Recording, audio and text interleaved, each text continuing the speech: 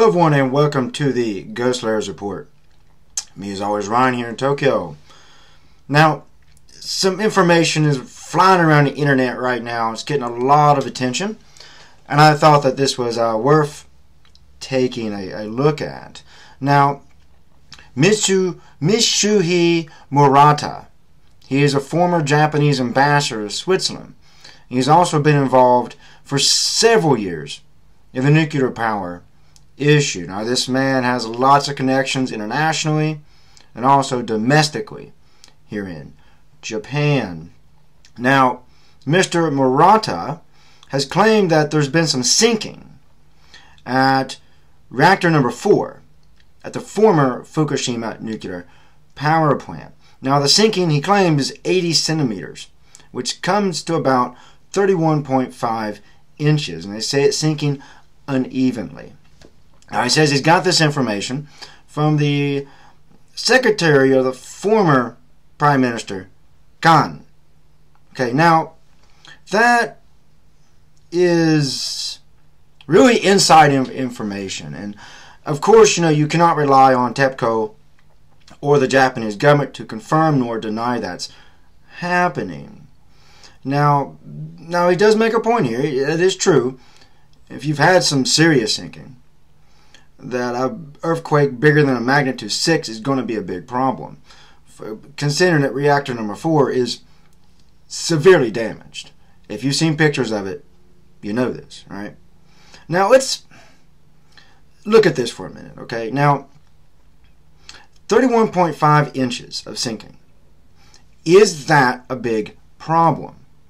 Now, I can compare this to a normal building. If a normal building had 31.5 inches of sinking, under normal conditions, mind you, that wouldn't be a huge problem from what I know of building constructions. Now, my family has a long background in construction, carpentry, coal mining, things like that. So I grew up around this type of thing, and any type of sinking in a building is generally considered to be, just the ground evening out. And sometimes that is not even, right? And that depends on how much water is in the ground, how moist the soil is, how porous the soil is. Now, let's take a look at that. Now, that relates to the situation at Fukushima nuclear power plant. Now, remember, this plant got hit by a massive tsunami. So, of course, even at this point, I would imagine the ground is still not exactly stable, and it's right next to the ocean. So, for sinking to happen due to the ground being too moist or not stable, I could see that happening, of course. Okay? So, there is credence to that, right? But then again, we come back to the fact, how much sinking is too much sinking? We need to get some more comparative evidence, okay, to how much sinking would be a problem. Now, we do have to take into consideration that how much damage is happening at reactor number 4. It's a lot of damage, okay? Extremely damaged building, and they're sinking. Now, I can admit that creates more danger than we already have at this nuclear power plant. So, him to come out and say this does raise an eyebrow or two. But then again, we need to see how much sinking is too much, right?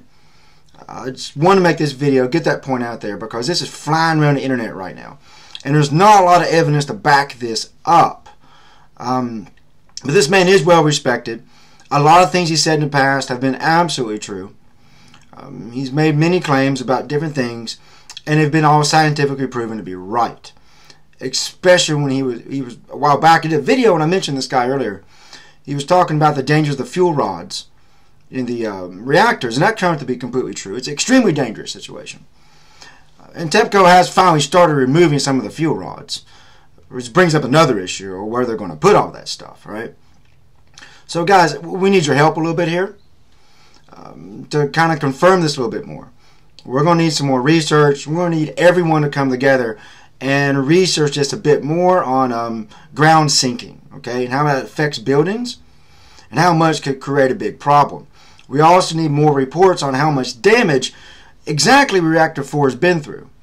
We need to see exactly where the damage is and where sinking would be the biggest problem on that building.